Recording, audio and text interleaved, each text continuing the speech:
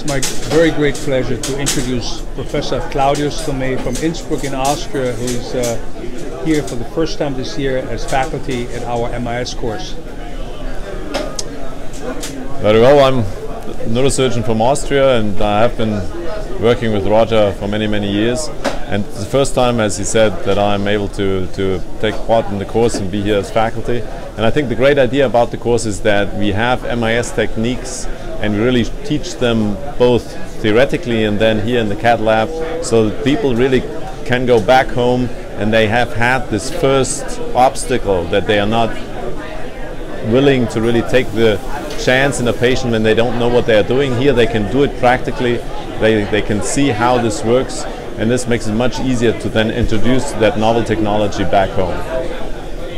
How is this course different from other courses that you've been to? Well, for one thing, there are more discussions on techniques, and it's not based on industry or certain beliefs. People have very different opinions about things, and I think that's good. So that people say not endoscopy is everything, or you have to do MIS for every case. It just you learn how to decide on whether this may be better open, and what may be good in MIS, and then you also find out what the obstacles are and what the problems are if you do it at home on your own. Because it's always easy if you see it in a course and somebody who is an expert shows you how to do it.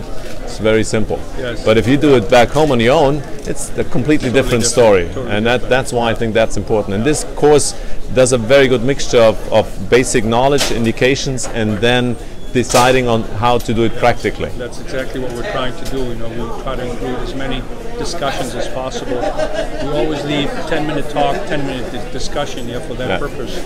And then obviously the cadaver portion is, and we have surgical simulation as well. So that's really important. Thank you. No. Thanks for being here. Very here. welcome.